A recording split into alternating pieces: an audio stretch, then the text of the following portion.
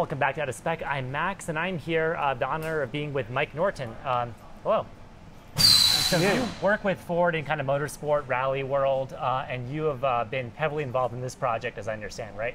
I have, yeah. So I do work at Ford Performance, and I look after all of our rally and off-road program, but also demonstrators, or at least SuperVan. Yeah. A demonstrator as well, yeah. It's going out. So for those who don't know, SuperVan is kind of a long time thing at Ford. You guys have various iterations of it through the years. We've got, I guess, 4.1 behind us. We call it 4. 4, okay, SuperVan 4, and it's SuperVan 4.2. 4.2, what we just saw go out right behind us right now. So what is the idea with this? As I understand it, E-Transit van, heavily modified.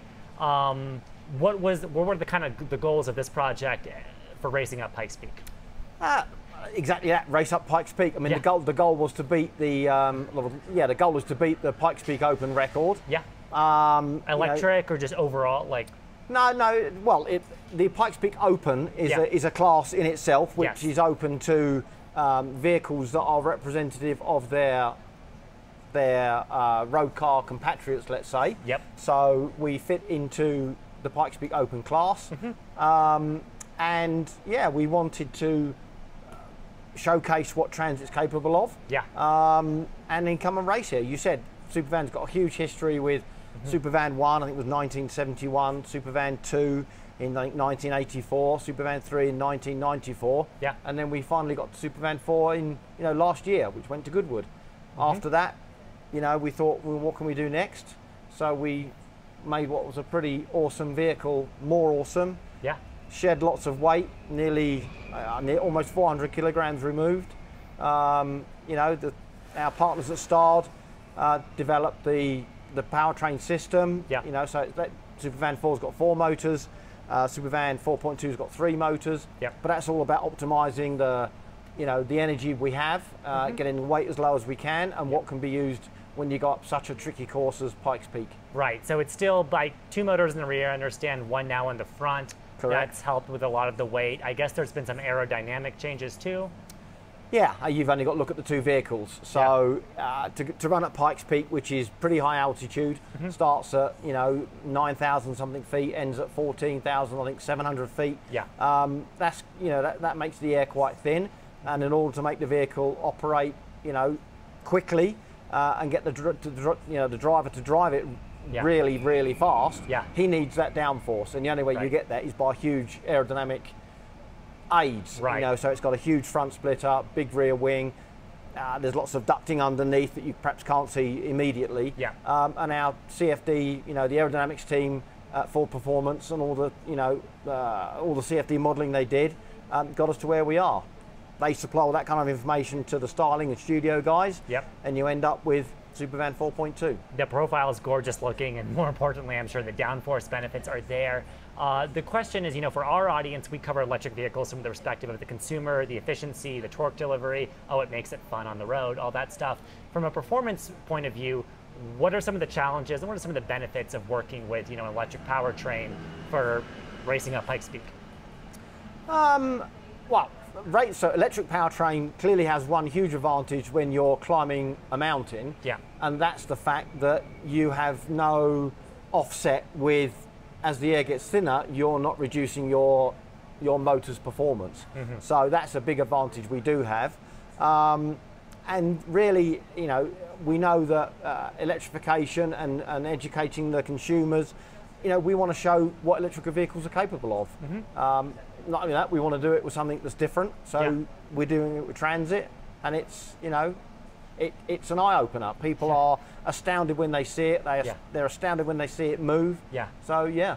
Well, so Ford sells an E-Transit now. Well, obviously, this is heavily derivated from the commercial sector. But in terms of some of the really advanced technologies that are applying to this, do you see some of that coming into consumer vehicles in the future?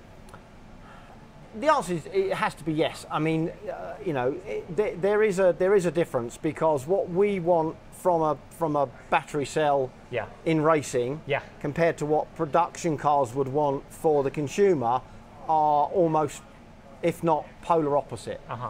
But that said, there's still a lot of learning that we can get from doing projects like this, whether it be, you know, strategies, protocols, you know, just some of the nuances of setting up the powertrain, you know, the regenerative braking, all of that tuning. You know, we do it, you know, our guys are fabulous, all of our road car engineers that do this as a day-to-day, you know, day-to-day business, but we can bring a different dynamic in a different way because we're doing it, you know, at different speeds, at different altitudes, and therefore, you know, we end up with a different perspective from what you might ordinarily get from a road car program. So Ford is emphasizing electric vehicles a lot right now, both in the consumer, the commercial space, now in motorsport as well. Looking towards that, you know, a consumer's priority is something towards the effect of, oh, I want range, I want charging, all of this, and for you it's about speed, it's about downforce, aerodynamics. You mentioned the regen system, and I did read that that has actually been tweaked a little. So regenerative braking for what is essentially a hill climb event with very acute grades, how is that factoring in here? Well, quite a lot. I mean, the more you can regenerate, the more energy you can put back in the battery, which gives you more to use going up the hill. You know, so we've modelled, I say that, STARD have modelled the powertrain, the battery system, to get the optimum, to get us from the bottom to the top in the fastest time. Right. So, you know, with the battery we have, if we can put more energy back into the battery, we have more to use as we go up the hill. Right. So, but not only that, you know, we have to remember this is still a transit van. It's a big vehicle. Yeah. You know, it compared to many of the cars you'll see go up the mountain on Sunday, it's heavy compared to those vehicles. It's rocking, what, a 50 kilowatt hour pack? 50 kilowatt hour battery, yes. Yeah. So, you know, the more energy we can put back into that, with the regenerative braking, the more we can use going up the mountain. Yeah. And so what was I reading? Was it like 600 kilowatts instantaneously? That's how much current basically, or how much power can be delivered back? 600 kilowatts, exactly that. Wow, yep. That's a lot. Well, it is, and so but that helps. So because we've got, like I say, it's a big vehicle. That also, you know, that means we can have, I won't say lighter brakes, but because we can regenerate so strongly, you know, that helps with the brake package. You don't have to oversize the rotors and the friction. Exactly. Yeah. Yeah. So very exciting in that sense. So just reflecting on this week where we're going forward.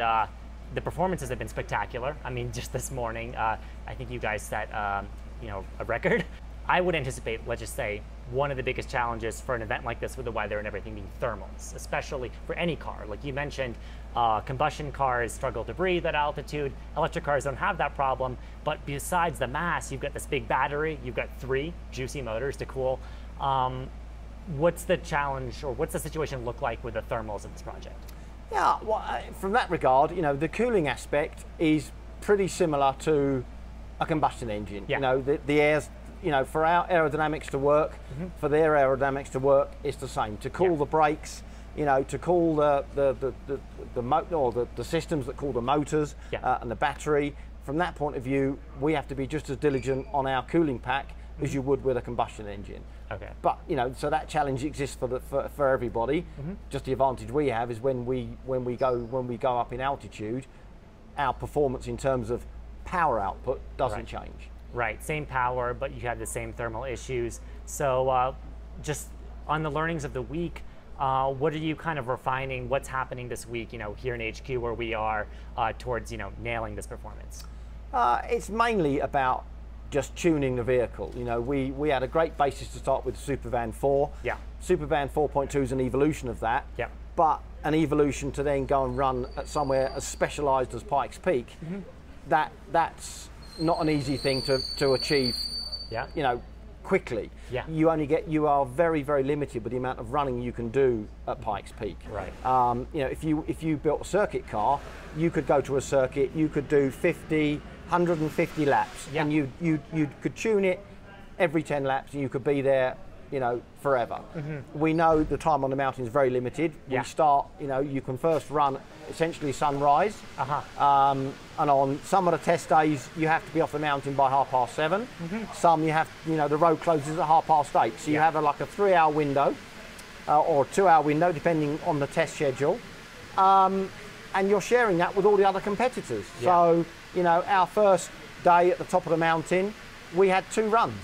So to try and tune this vehicle that's this complicated with just 2 runs of one sector, you know, so that's why we're here. We're just we're tuning some of the steering systems.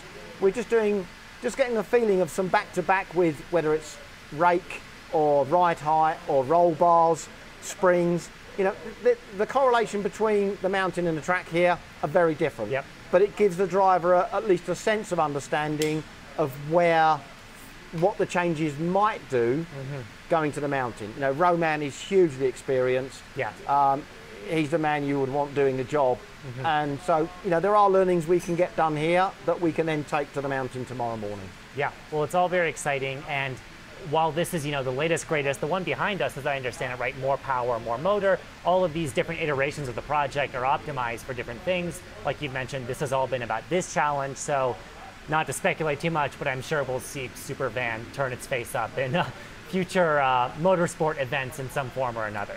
Oh, sure. I mean, SuperVan 4 is a road legal 2,000, you know, if you like, horsepower van. You know, you'll see that out and about, and you know, we haven't decided, but we haven't built SuperVan 4 just to do one job. So you'll definitely see it. Well, just like in the commercial sector, transit's used for a lot of use cases. This heavily modified project is also being put through all different kinds of ringers. So it's an honor to speak with you. Thanks so much, Mike.